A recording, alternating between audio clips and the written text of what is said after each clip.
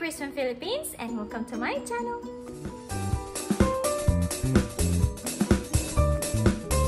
皆さんこんにちは。私のチャンネルにようこそ。私はフィリピンの Chris です。So for today's reaction video, I am reacting to Downtown no Gottsue Kanji. So without further ado, let's play the video.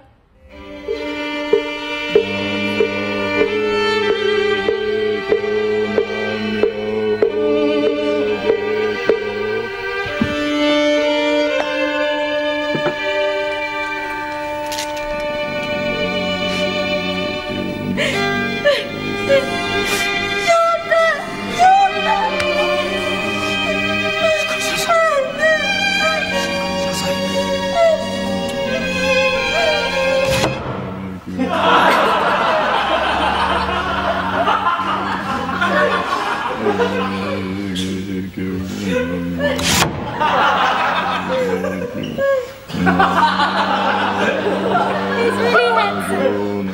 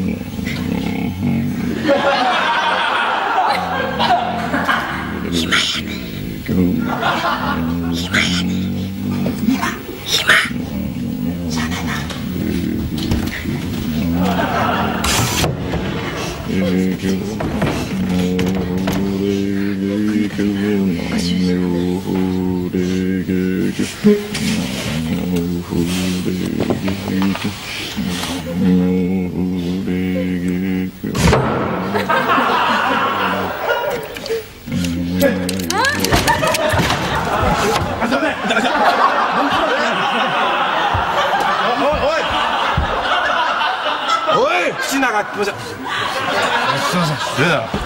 僕が妻。おい。すみません。口なんかちょっと気持ち悪かったです。気をつけて。すみません。いや、すみません。すみません。いいわ、座ってもう。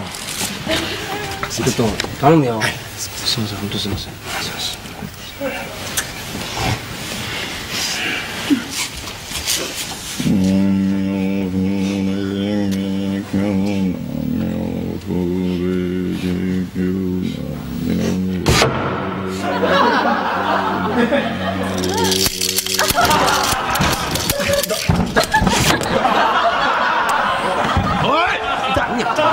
おい、すみません、本当すみません、すみません、すみません。いや、コンパチ何やってんだよ。いや、コンパチどうのこうのって言われる。コンパチねえ。ちょっと、おい。すみません。こら。はい。こら。いかがでしょう。勘違いします。すみません、すみません。流行るよ。いや、すみません、お願いします。息子のためにお願いします。あ、すみません。いかがしてよ。すみません。すみません、お願いします。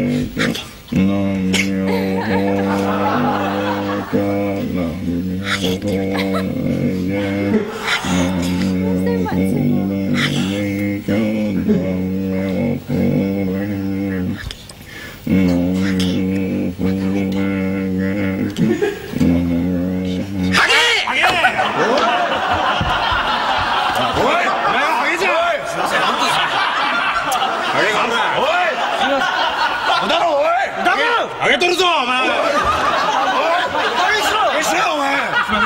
何やってんだよ。もう帰りますよ。すみません、本当すみません。帰ります。いやいやいや、もうあげとるぞ。すみません、ちょっと待ってください。すみません、本当すみません。すみません、本当すみません。すみません。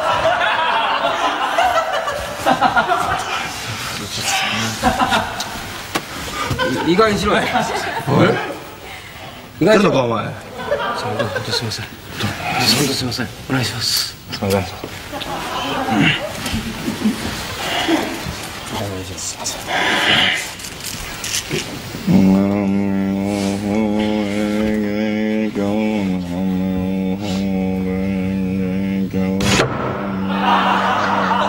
生クラ坊主こら。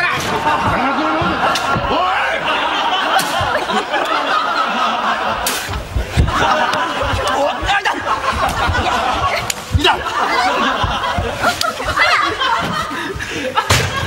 それよ、うるさい。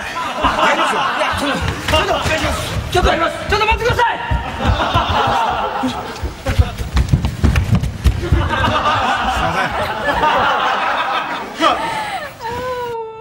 You know what, guys? This is my second time reacting to this funny skit by Downtown no Gottsue Kanji. At first, I didn't notice that it was Mr. Matsumoto. He looks so different. Maybe it's because of his makeup, and I can see only his face with those cottons inside his nostrils. Well, he's really so funny. And Mr. Itao Suji, wow, he's really handsome. I'm a fan of Mr. Itao. I find him charming and a bit mysterious. He's a mysterious looking guy.